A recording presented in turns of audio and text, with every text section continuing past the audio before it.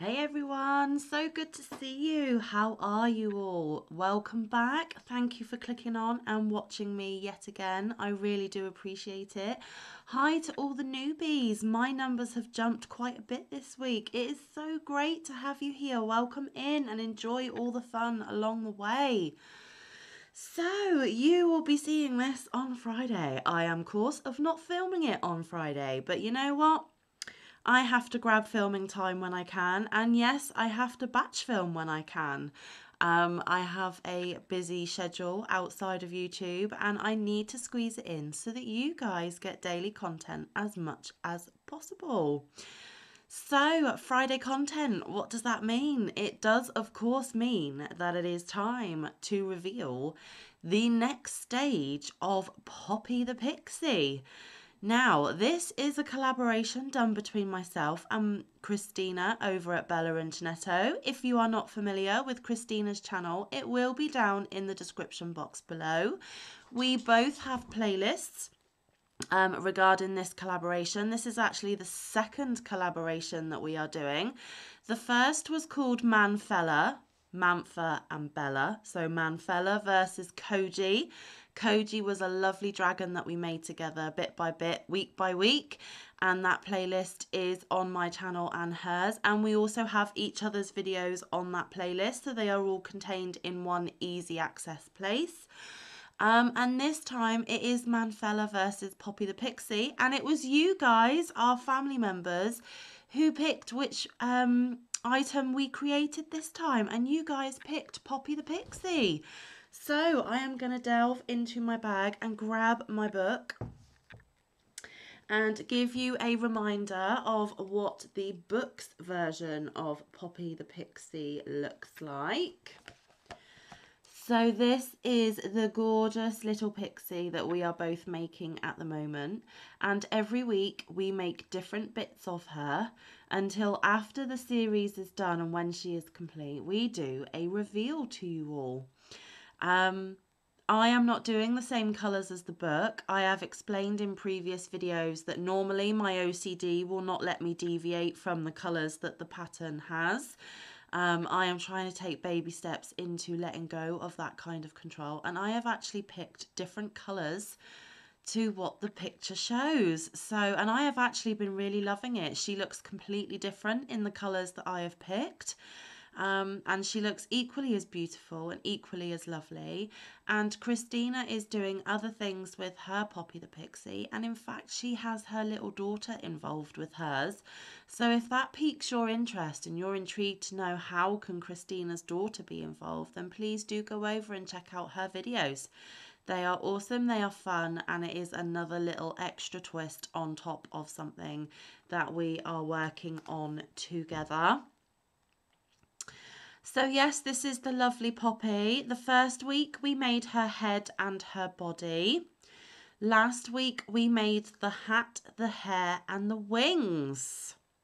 So which part did we make this week? Well, would you like to see? So I'll pop the book down just a second. And of course it is from this book, Unicorns, Dragons and More Fantasy Amigurumi 2. This is the book that we are using, and this is a 1 to 2 star pattern. Koji was a 1 star, Poppy is a 1/2. Okay, so let me show you my Poppy and let me explain how I have gone about doing this week's segment. So, are you ready? She, to me, is coming out super pretty. And here she is. Isn't she gorgeous? Now, I know I'm biased because I made her, but I really, really do think she is absolutely gorgeous. And side note, as I was making her, Mike looked over to see what I was doing, and he said if you didn't have her little bottom underneath, she would make a really lovely Christmas tree topper. So this pattern could actually be tweaked to have a completely different purpose. If you change the colours up to be a bit more Christmassy, then yeah, why not? She certainly could be a Christmas tree topper, and I really do love that idea. And also, if you use thicker yarns, she'll be a lot bigger as well.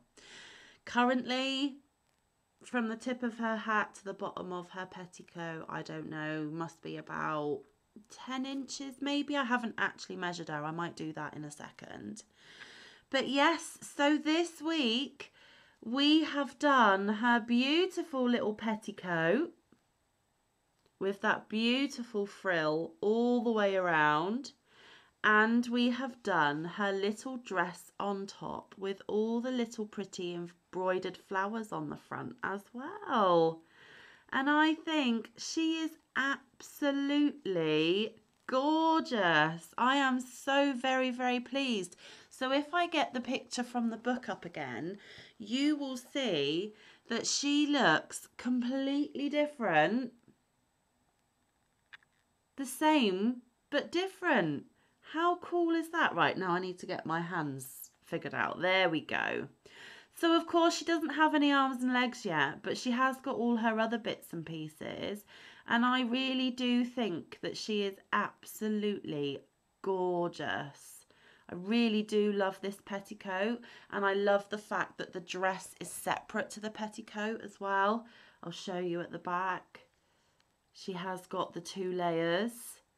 Now, in order to do this petticoat and this dress, I will demonstrate from the back as well. We actually had to pick up stitches that were left over on the body, and we had to crochet it upside down. Oh, excuse me 1 second.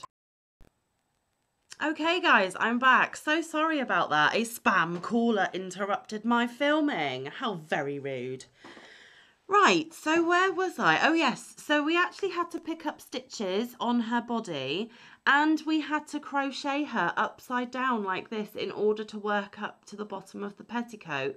And then after we had done the petticoat, we then had to pick up yet more stitches around the body that we created and work up the dress as well.